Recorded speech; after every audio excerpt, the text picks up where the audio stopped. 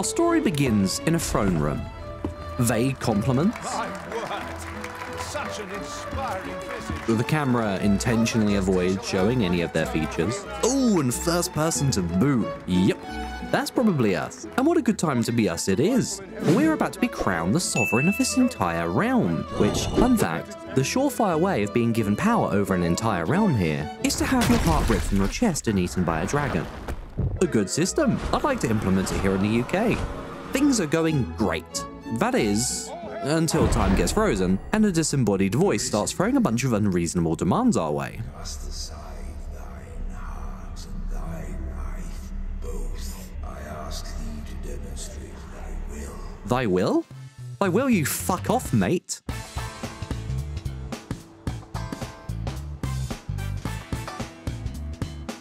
After being rudely interrupted, we're transported to Dark Souls. I shit you not. I half expected a key to drop down from a hole in the ceiling. Well, looks like we're slaves now. Next, we get to enjoy a little recess. Time for you to get to work. Our wonderful overseer orders us to play with some rocks. We're good little prisoners, so we get right to it. Hey, overseer, look. Look, I even built him a cute little rock prison. That's good, I like it. Unfortunately for us, playtime gets interrupted by various shouts and screams. What is this commotion? With my trusty boulder in hand, we climb up the slope, where we are met with something truly horrific. Grandma? Sorry, Grandma, but you can't just keep turning people to stone like this. We're going to have to put you down. Can I climb you? No? Alright, I'm just gonna stab you here. Oh, okay, she didn't like that. After a bit of roughhousing with Snake Grandma, she takes herself off to bed for her mid-afternoon nap. We then get a surprise visit from none other than Dr. Manhattan himself. Long story short, this place is lame, and it's time to go somewhere less brow. Oh, you! Get back here! Not today, Mr. Overseer. We have a date with destiny. Luckily for us, our fall is interrupted by a relative of the plot eagles from Lord of the Rings, whom we'll name George. Just stand there, shoot it down! Though I don't think they'll be shooting anything down anytime soon. We get a nice little look-see at the world we inhabit, title card included. George also seems to enjoy screwing with the locals for some reason. Hi! We like George. That is, until this sack of shit shoots him down. No! And us too, by extension. Rest in peace, George. Pulling ourselves back onto our feet, it appears that our friend is being devoured by spooky red Lovecraftian tentacles. Say that 10 times really quickly, and then let me know in the comments if you succeeded so I can call you a liar. He doesn't seem all too concerned. The brine may swallow me whole, but I will not perish. And being too early in the day for Lovecraftian tentacles, we decide to just chill and watch. Apparently, we can find him later on, but I kind of just forgot he existed. We're then greeted by my twin brother. Your fuckers shot down George! Hey, you got the same hairstyle. You got the same... Oh no. Apparently, I just suck that much at making original characters to the point where I create literal NPCs. Next, we're treated to our first encounter with goblins. No. The bad kind.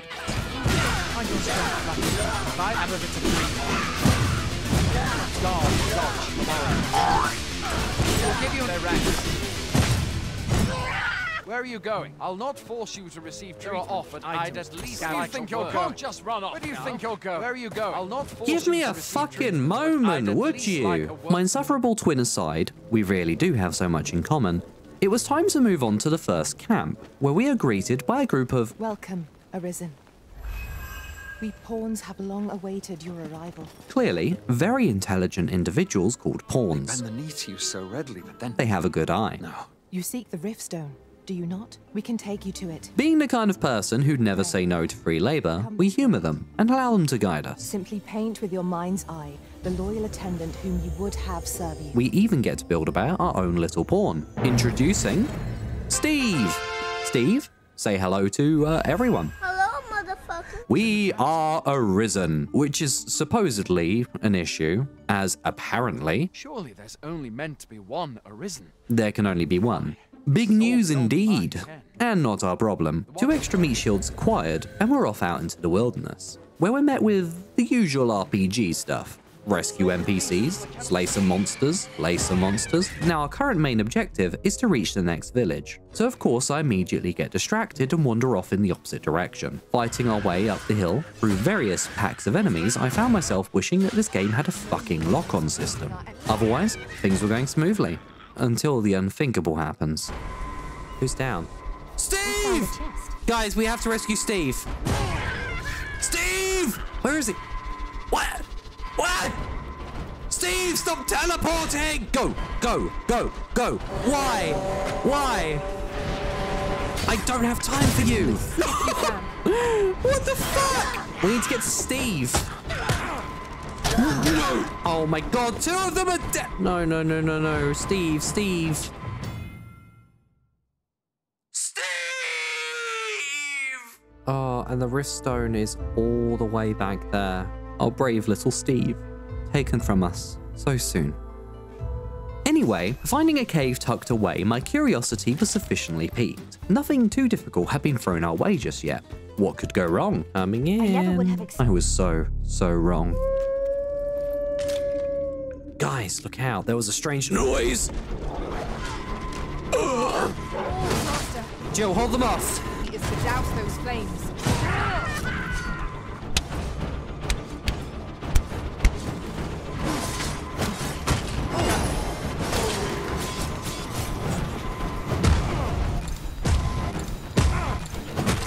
Get up, get up. Fuck. Things were not going too well. Our eat before the game over screen can claim you strategy was somewhat working, though it also animation locks us for up to 3 seconds. Driven by sheer stubbornness and not knowing when to just quit, I decided to have one more crack at it. No! Oh, I'll move, I'll move.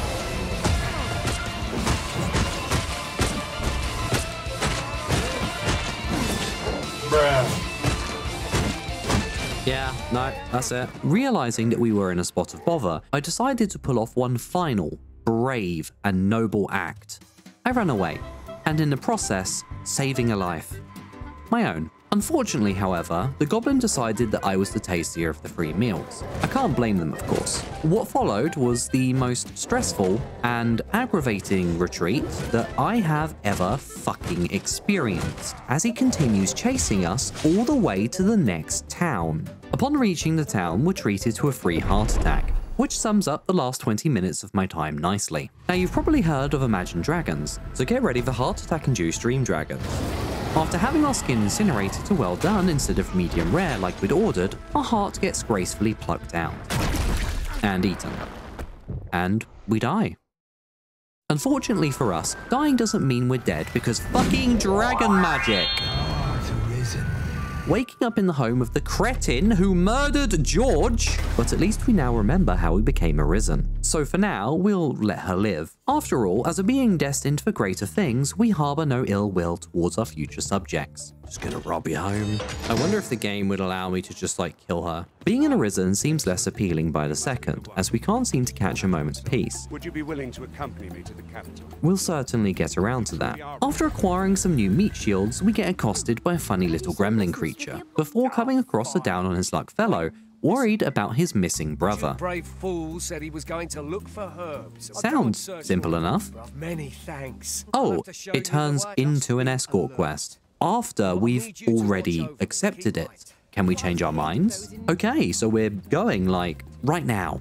Here's a quick little analogy for you. Imagine that your neighbor asks you to walk their dog. You agree. Your neighbor suddenly informs you that the agreement now includes the harvesting of all of your organs. Before you can object, the majority of your insides are now inside an ice cooler. This is exactly the fucking same. We have been tricked. Many thanks. Also, you'll never guess where we're being forced to go. The world works in mysterious ways, because it's literally where we just fucking came from. Why? Back through the wilderness, back kill more goblins, back up the hill, back past Steve's site of trauma, back past my site of trauma, right into the cause of said trauma. Oh my god, it's the one from before, isn't it? But wait! There's more, because the piece of shit that we came here to rescue has decided to include several wolves. Oh no! No, why now? Ah! Where's the big fella? Fortunately for us, it would appear that Trauma Goblin had tripped, breaking his neck in the process. How handy. With the brothers saved, it was time to see what laid for us over the crest of yonder hill. Oh no. Oh, sweet Jesus! Get on him. Come on, come on, climb, climb.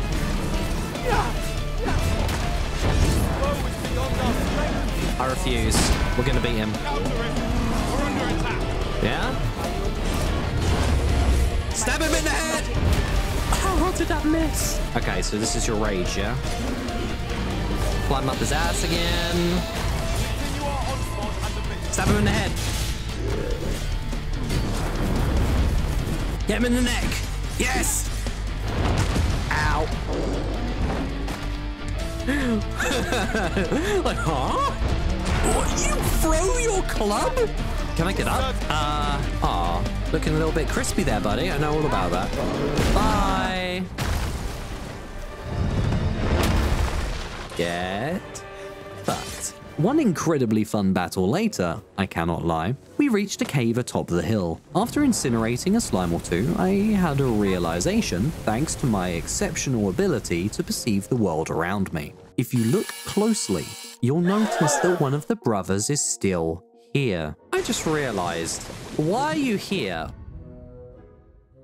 Oh. Apparently, they weren't content with simply being rescued and reunited. Unsure about what dangers lurked at the end of the cave, and not wanting to risk obliterating any hopes of a reward, and being concerned for their safety, I made the hard choice. That's right. Back down the hill, brief detour for some home invasion. NPC gets stuck, wait. Oh god, why? And this wasn't even the first time that this had happened. This game makes me feel a lot of emotions. Back at last. Upon finally reaching the village, again, we are adequately rewarded for our time spent. It's exactly the same. One brief trip to the mental asylum later, we went back to the cave. But nothing exciting really happened, so long story short, our boy Steve got a staff. I'm just going to breathe some copium and say it was all worth it. Because it was about time to stop getting sidetracked and get on with the main quest.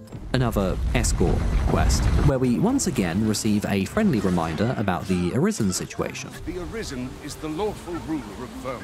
Our kingdom sees many pretenders, and they are not dealt with lightly.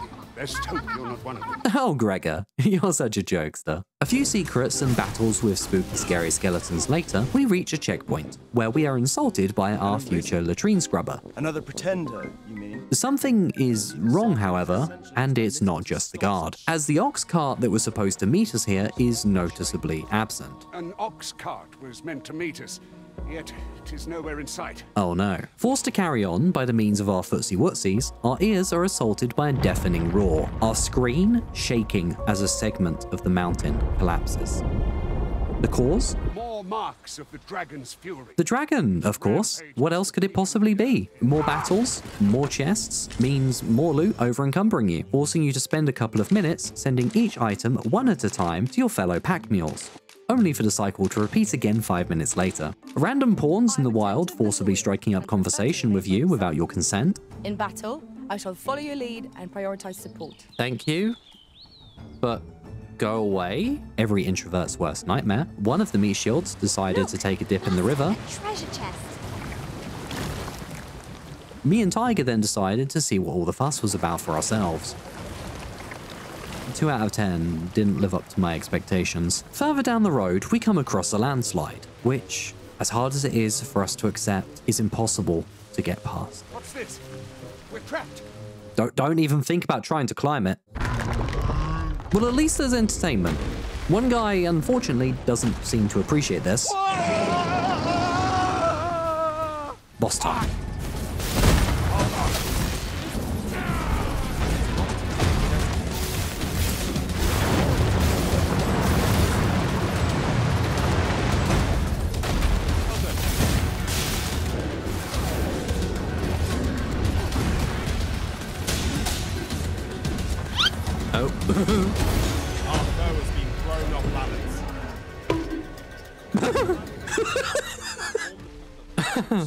With Cyclops number 2 disposed of, and more importantly, the impassable debris cleared, we had proven undeniably that we are indeed Arisen. Proven entirely by us killing a single Cyclops.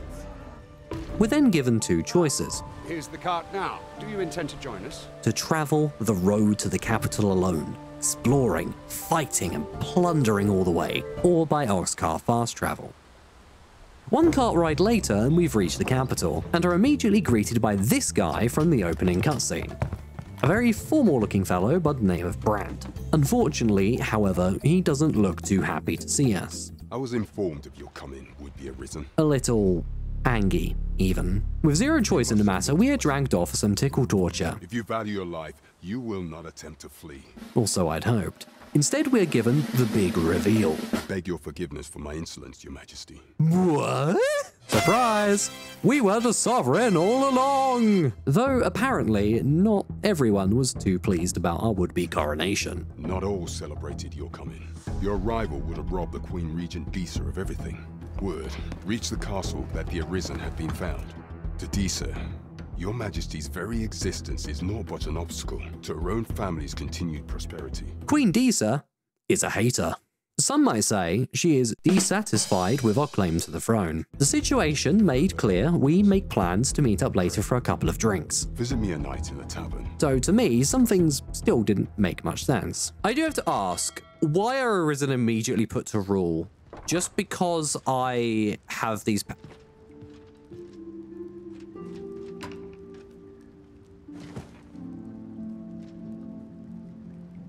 I hope my subordinates are attending to their Would that duties. all my days were so tranquil. Time to explore the capital, only to bump into another little gremlin creature. Consign! Get back here! Can you tell me which way he went? I lie because I'm a badass who tells porcupines to the law. The gremlin creature expresses their gratitude before being yelled at and chased off by a phantom. Aha! There you are! Oh, well, what? This city is wild. Too wild, as it turns out, for my PC as well as many others. It was finally time for the infamous performance issues to rear their ugly head. Simply being within a certain proximity of the city halves your fucking frame rate. On a good day. Atrocious performance and NPCs phasing in and out of reality aside, I decided to press on and explore the city a little. As usual, nobody seemed too fussed about us taking whatever our 5-finger discount allowed for, though as long as I'm its ruler, exempt from the rules of having to share my toys like a good boy, I'm all for it. Like the little rambunctious scamp that I am, I decided to push some boundaries and see what this nation's etiquette allowed for. Can I just pick stuff up and throw it? Hey, does anyone care if I do this? Excuse me, child.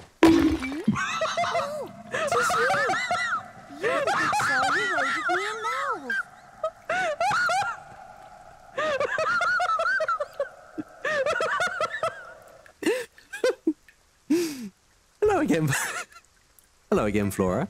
Good to see you. Completely unfazed by taking a hunker chunk of pottery to the face, the gremlin turned out to be none other than the gremlin we'd met in the previous village. Small world. We explored for a while longer, taking anything that wasn't nailed down before bumping into the gremlin's grandfather. Well met, sir. Being rewarded with a 20% discount for what I can only assume was knocking some sense into her. Not bad. But as the soon-to-be ruler of this here region, I don't see why I really needed this. It also appears that our little mischievous habits were rubbing off on our boy Steve. Steve, that's stealing! I'm sorry, he's not a house stranger. They grow up so fast.